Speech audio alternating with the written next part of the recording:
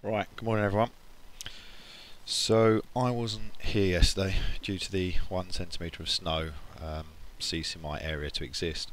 So I'm going to have to purely go off the charts. So if we start with the Bund yesterday.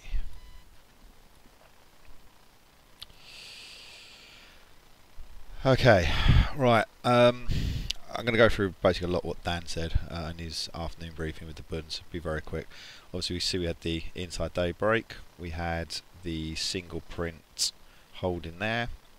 I can see that when it did break, there was a little bit of a chop through it. Not quite as simple as the last inside day break, but still, if you had a slightly wider stop, you could have had it, maybe a touch above this close. It's 26, 27s.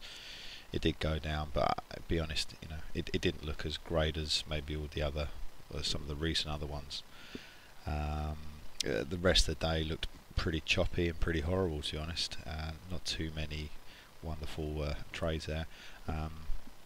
It's always pleasing that when you come in after a day off to see that the market did have a significant bounce off a level you had starred and highlighted, something to keep an eye on. The level I was looking at was this 83 area, so I even would have got filled more than likely. Now the reason I was keeping an eye on that is, let me show you by bringing up the chart, was this reason. So weekly profiles, put them all together over the course of a week. I don't do a 5-day profile, I do Monday to Friday. So if I looked here, bear in mind we're in an uptrend, you'd think downside levels should work theoretically. This 83 level was the top of that value area, so I had that in my mind at the beginning of each week. Each Monday I take a good look where the high or low of each value is. If we're open outside a value, if we're quite a bit outside, I would expect the first time to come here to act to some sort of level, and lo and behold it did, and there was obviously a good bounce from that. So that was a very good level. And I can see that we've closed quite a bit. Well, we closed yesterday and opened today. I've been outside of value, especially outside of this volume area. So it's going to be interesting to see what the Bund can muster up and see if it's able to move away significantly from the areas that we're currently trading. Historically, are we going to reverse? More than likely not. If we go through. Let's have a look at these dates that I put in last night. So we look at the setup what we had here. So we had a big day to an all-time high, little consolidation day, and then a reversal down. Excuse me. So here, this was the all-time high at the time. Not really a consolidation day such as that, but still nonetheless it was a consolidation day. A move down that didn't break the big day's low such as this, and then we just chopped around and started drifting up again. So that was one example of it. The next example is 27th of November. Here again, slightly different again, but move to all-time highs, consolidation day, downward day. I mean, okay, it went lower, but there's no reversal there. It's just a chop and before we resume the high. And then I had one more example of exactly the same situation, not exactly the same, along the same lines. Big green day to all-time highs, consolidation, bit of a move down such as yesterday, and then just resumption of the move. I mean, we're not. There's no reversal sign for me. I know it looks bearish, but there's no reversal sign there for me. I'm looking at the stochastics that I do like, and I don't see any divergence. If on this latest all-time high, this stochastics were lower, maybe below this overbought band, I'd be a little bit more keen on getting short, but at the end of the day there's nothing there at the minute for me to see if there's a reversal. The one thing I will say is that any reversal in this bull market is obviously going to be big, so I won't worry about getting on the first day or two of it. You're going to have a big enough move, over like 3 or 4 points to be fair, so I won't get too concerned about it all. Okay, so levels today in the Bund, I would first of all be looking at, despite everything I just said about not reversal, the 89.90s little bit of a volume pick up there, bottom of the value, with opening outside the value. It's definitely worth giving that a go. I don't see any reason why not at all. That's definitely what I'd be looking at. And then obviously we know the areas above. You've got this little lip here, or the inside day, so you've got between 16 18 there, you single there, but really we're retracing all of this, we're going higher again, so I'm not too keen on getting short after this sort of level here. On the downside, I know we've got that low there, but I'm not focusing a huge amount on that. So the two levels that I have interest in today in the Bunds is 158.37. Now it is a high volume node. Let me just bring over my market delta for you and show you some bits. Market delta's not dragging in there for some reason. Okay, there we go. Okay, so 37, high volume node, as we can see here. So that's one part of it. Also, if we go back to my weekly profiles, 138.37 there is the VPOC for that week. So two issues there. I do feel that would be worth giving it a go. The other downside level, that if it got there today, I'd be hugely interested in trading, and it doesn't look a huge move if I'm being honest. It's 09s to 13s. Now 13s was a level we had breakout there. It was a double bottom there. On this day when it broke down, it was a very good area to get short through. Went through, and so that was the 13s, which was there, and then 09s is a low volume node. So if I bring back up my market delta, it's a very low volume node across everything. So if I look at this one, so this is my contract chart, this is my year to date chart, and this is my past 10-15 years chart. 158.09 is a low volume node. So encompassing everything there, 09s to 13s is a big line in the sand for me today. I feel it's a big level. Right, Bund over. Let's find the Eurostox. Eurostox. Okay. Strange day yesterday.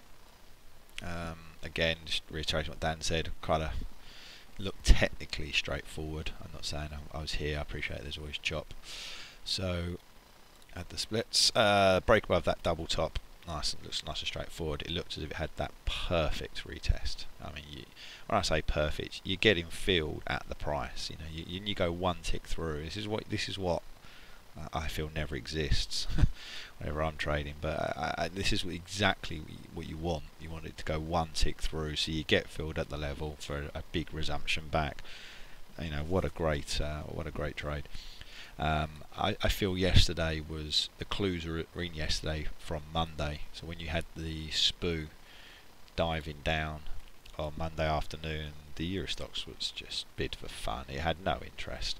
And when it does things like that, and I know it closed high, but it's not doing that for any other reason than it's going to go in that particular direction. So I felt as if I was able to get to work and be fortunate enough to come and try and earn a living, it would have been something I definitely was in my mind in the morning, that I wanted to get long to get a break above this high and keep it going.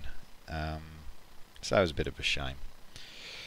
So the open, it's raced away from value. Had no interest in looking at that, so you've got the value all the way down there, and that should have been another sign that it was going up. Now when I wrote my notes last night, the Eurostox actually hadn't broken 30s, and I found it quite interesting during its main trading hours after all that move that it didn't break it. But I saw a very good tweet from Brannigan. He posted it.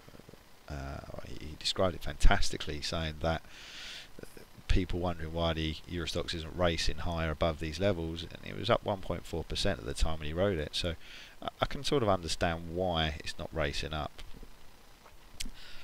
I guess the other reason was the DAX was about 11,000. It was approaching 11,000 at this time. So again, another reason why maybe the market needed just to have a little bit of a consolidation and not completely, destroy upwards. So now we have a bit of a gap in this volume. So we've got a bit of volume up here, a bit of volume down there with the V-pot down there, and this is all a bit of uncharted territory. So two ways of looking at that. Is it going to need to come back down here, investigate the area, fill out some of the volume, or is it going to be a double distribution where volume or value established down here, big race through, start establishing volume up here, get comfortable with it and make the second move up? Two train of thoughts for it. One is yes, it's going to go higher because it didn't want to be down there. The other thing is it's just we're in a bit of a chop zone, a big chop zone. It feels like it's about to have a bit of a move every way, and it never really does at the minute. So there's two schools for thought. I mean, you can see this. It is just a chop zone. I don't care what's going on. If I put my money on it, I feel as if it's going higher. But you know, we know the spoos is weak, so it doesn't necessarily mean anything. I feel market delta does show this very well. If I can just bring this up for you. So market delta showing beautifully the difference in the volume areas. So you've got a big volume here. Actually, hold on, tell you what, let's use a different chart. Let's use this chart. So this is the contract chart, and you can see the volume distribution in the market at the minute is up there, down there. So lots of double distributions forming. The one reason I would feel a little bit bullish is that it's rejected this 66s. So 66s is the contract and the year-to-date high volume. It's moved away from there. I feel as if it's made that move and relatively significant enough that that's where it's going into. That's the tone that's been set, shall we say. Right, so my levels. Let's get rid of that. Got the issue of CQG delta. Obviously, I know Dan and John are always going to say delta. I'm going to say CQG for the simple fact that more of the market looks at CQG. So I feel my level is going to be right, but it's about what happens. So. So 30, I've got 38s, which is this spike here, back in September 08, and you've got 34.74, which seems a significant high, which is 11th of August. I know these are around the dates that Dan's been talking about, and I don't really know how it exactly coincides with what he's been saying. I also do have 68 as a level. It looks like a high volume node on Delta. So bring that up again. This is my bigger chart. It sticks out a bit there. So if I was to go on the delta line, that's what I'd be looking at. Right. So let's put that back there. Going on the downside, I have obviously very easy levels, 34.04, getting close to there now. I mean, I'll be honest, I know this probably feels and looks heavy, but all I can see is it coming down here, and then it's just going to have a bit of a balance around this area. I'd be very surprised. There's been no volume on this down move. I'd be, if I wasn't doing this stream, I'd be about to try and get long, if I'm being honest, around this low volume midpoint, lower the afternoon double. I mean, this looks a great little area to get long for this in this time frame, if you're asking me. So I'm going to try and get this stream finished. I can try and put the trade on. Below that, I have my big levels, 74.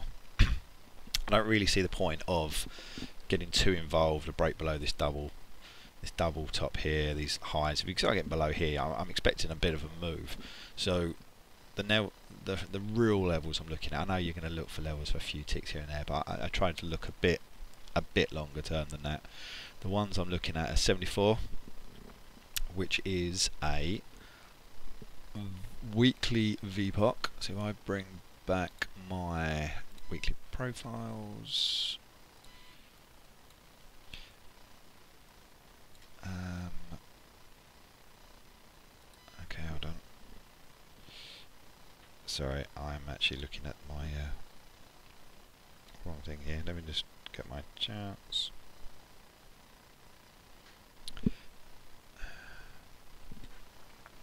excuse me for 1 second. Okay. So 3374 is not weakened for VPOC. It is a low volume node across all my charts, so I felt that was quite a significant little place. The volume drop off seems to be quite significant there. If I bring back my delta,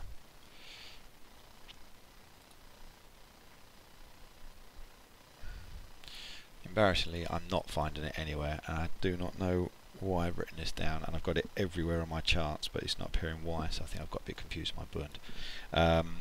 So realistically then, if I try and save myself here, I'm going to go 66s, just because I feel this is going to be a bit more of a line in the sand.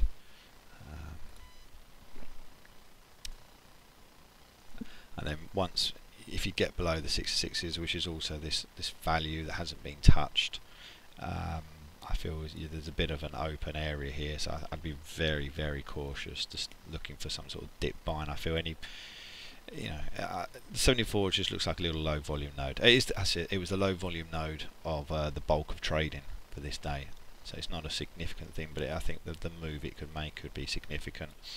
And then the 66 is the top of the value and the highest traded price. I feel that could be a really, really strong level, but anything below that you're rejecting this area quite significantly, and I feel any longs could be just for a tick or two. That could possibly be a bit of a fool's trade, so I'm not too keen on it.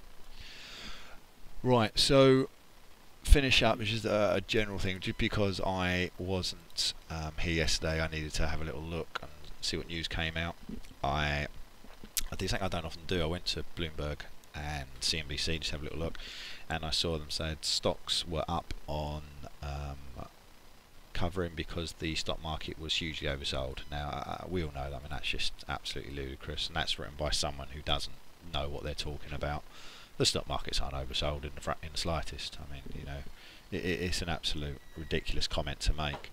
And I long ago stopped looking at things like Bloomberg and CNBC, because these are people writing who, for being honest, they're failed traders. They don't know what they're talking about, and I feel as if times have changed, and people stopped looking at the FT who are traders because it's old news and that's irrelevant.